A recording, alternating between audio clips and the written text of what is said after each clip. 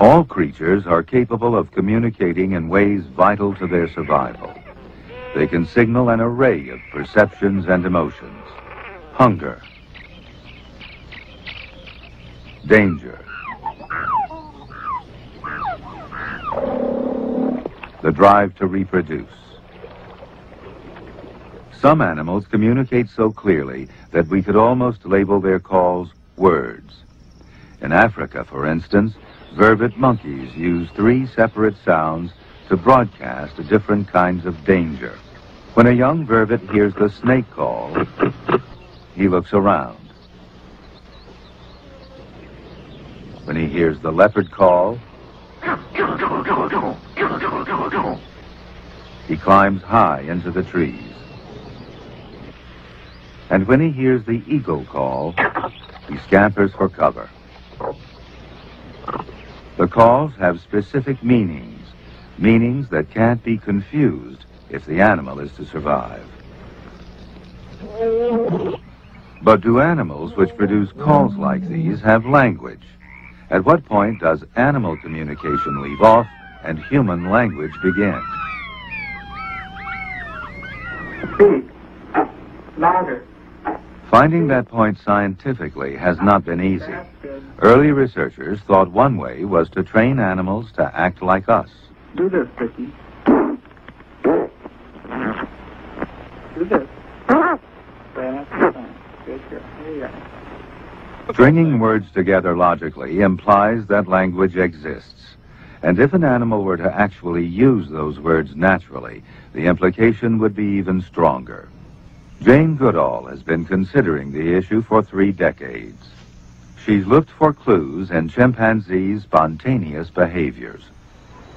There's a very poignant story about a female chimpanzee called Lucy. She was raised from infancy in a human home, treated just like one of the family. She went to the refrigerator, took out cold snacks, poured herself a drink, watched the television, had access to magazines, her own bedroom, everything. And when she was somewhere between 10 and 13, for some reason her parents decided to send her back to Africa. She'd never seen another chimp. And I believe it was rather like sending a somewhat pampered Western adolescent out to live with some Australian Aborigines, for example, by herself. And she arrived in the Gambia. She was put in a large field enclosure with a couple of rather boisterous wild-born chimps from Burundi, and she went into deep depression, which lasted for at least 2 years, trying to avoid the approaches of these 2 creatures who she didn't know at all. And just around this time, she was visited by someone who had known her in the old days when she was part of a family. At that time, Lucy had been taught, I don't know, somewhere between 60 and 100 signs of the American Sign Language. And when she saw this visitor, she ran over to the wire of her enclosure, and she looked into her eyes, and she said, "Please help, out."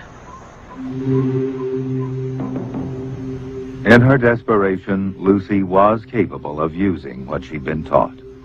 But Goodall doesn't consider this evidence at all conclusive. The question remains, how far does this primitive potential for language extend?